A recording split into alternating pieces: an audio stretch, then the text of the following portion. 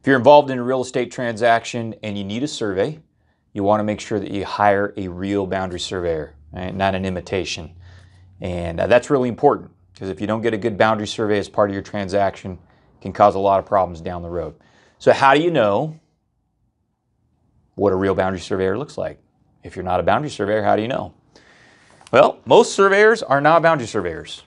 Most land surveyors are actually construction surveyors. So the majority, the bulk, I don't know, 70% of the licensed surveyors in California at least make most of their money from construction surveying. So that's basically the layout of design improvements. You're going to build something, the surveyor comes and he lays out the improvements on the site. There are a few surveyors that are what I call 3D surveyors. So they specialize in stuff like terrestrial laser scanning and LiDAR data processing and 3D modeling.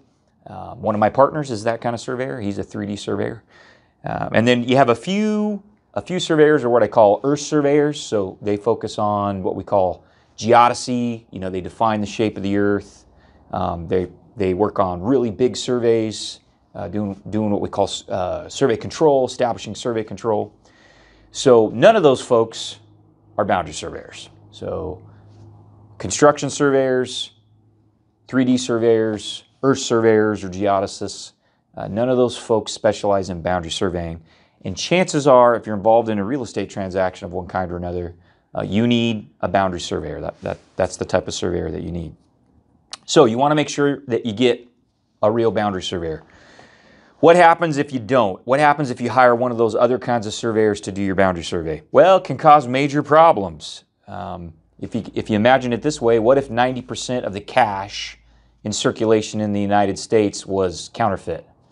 That would cause major problems, right? Like our economy would grind to a halt. And so, if you think about what I just told you, 90% of the surveyors, licensed surveyors in the United States are not real boundary surveyors, right? And the reason this becomes a problem is because boundary surveys that are done by those that are not experts at boundary surveys, but are licensed surveyors and do other kinds of surveys, when those individuals come and do a boundary survey, oftentimes they mess it up. And they shouldn't do that. Just to be clear, licensed surveyors should not practice outside what we call their area of competence, but it happens all the time. So I'll give you an example. This just happened. We're working on a small development project here in Modesto, and the client hired a surveyor from Southern California to come up and do a survey early on in the project. They did the survey, they gave it to the client. It was a boundary survey. And the client went back to the surveyor and said, hey, we're moving forward, ready to go to the next step. We want you guys, we need to do a subdivision map and we need to do some other work. And that surveyor, the first surveyor they hired said, no, we don't want to be involved in all that. So we got brought into the project to basically come in and finish. And we started looking at this other company's survey, and it was not good, right? They did not do good work. So, they didn't look for all the property corner monuments. We had fences that were off by as much as 15 feet. That never got communicated to the civil engineer. The parcel ended up being landlocked. The driveway was over another parcel, and they didn't have a legal right to cross that other parcel to get to the public road. So there was all kinds of problems that this other surveyor had missed. Now, why is that? Well, I suspect it's because they're not a good boundary surveyor. They're not a real boundary surveyor. They do primarily other types of work.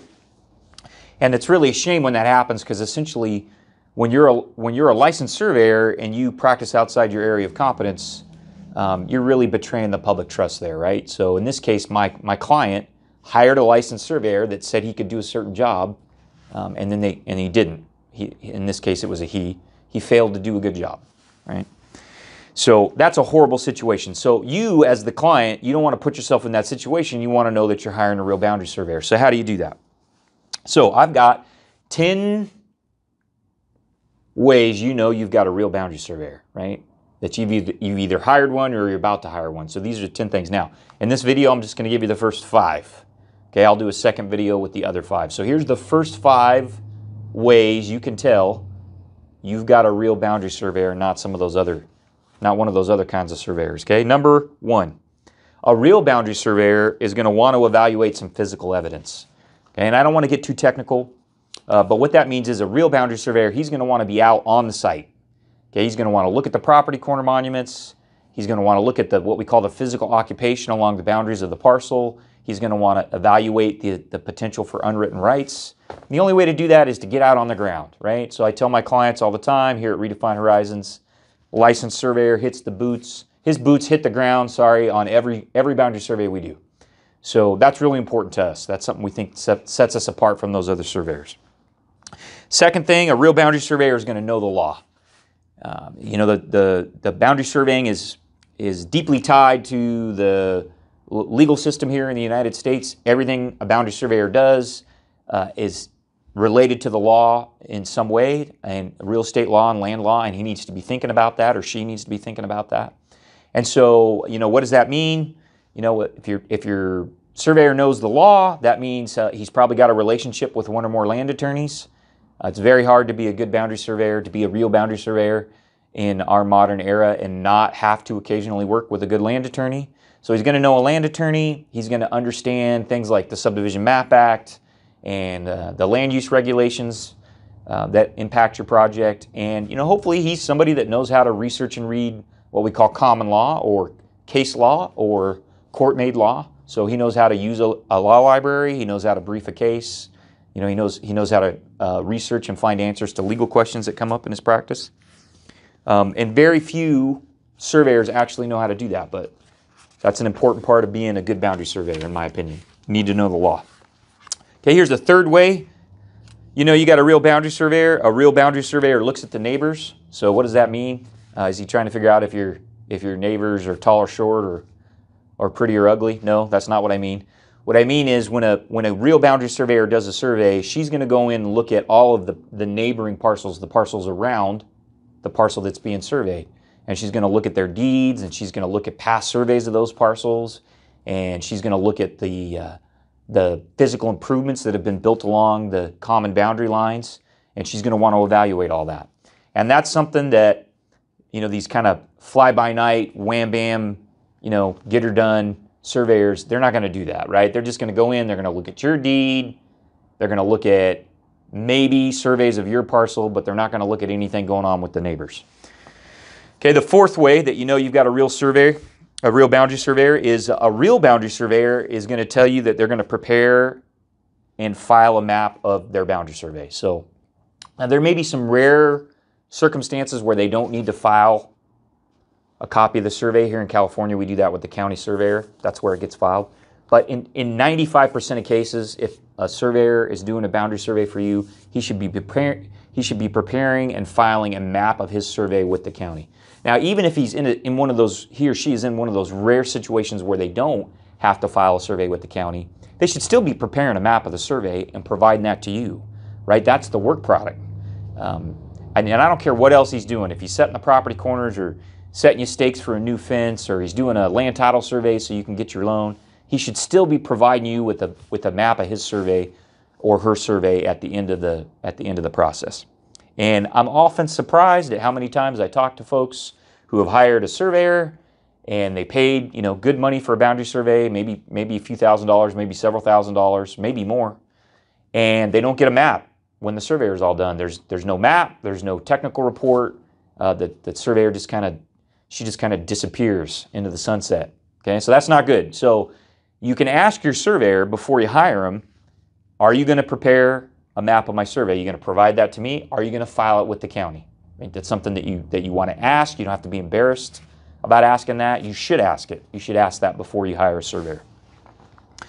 Okay, the fifth way, this is the last way we'll talk about in this video. The fifth way you've got a real boundary surveyor is a real boundary surveyor isn't going to give you a bid. So I get people call my office on a regular basis and say, I'm looking for a bid for a boundary survey. It's usually a realtor. It's not always, but it's usually a realtor, occasionally an engineer. And a good boundary surveyor just isn't going to do that. He's not going to give you a bid. That's something that construction surveyors do all the time. So construction surveyors regularly give bids. I don't think it's a good idea, but they do it. It's kind of standard practice in that part of the profession. Good boundary surveyors don't give bids. Why not? Well, because a good boundary surveyor knows he's never going to be the cheapest, right? One of these other kinds of surveyors a construction surveyor can always come in, cut corners, and give you a cheaper price, right? And it's very hard to know that if you're not already an expert. So good boundary surveyors, they just don't compete on low bid. So there you go. There's 5 ways you know that you're about to hire a real boundary surveyor, right? I'm going to review them real quick. Boundary surveyor, a real one, wants to get out on the ground and evaluate physical evidence. He's going to know the law. He or she is going to know the law. They're going to take a look at your neighbors, right? They're not just going to look at your parcel. They're going to look at the parcels around your parcel that they're surveying. They're going to prepare and file a map with the county, or at least provide you a copy of the map. And they're not going to submit a bid for your work. Ask your surveyor those questions before you hire them to be involved in part of a real estate transaction. I'll do another video that talks about 5 more ways you can know that you've got a real boundary surveyor and not one of those imitations.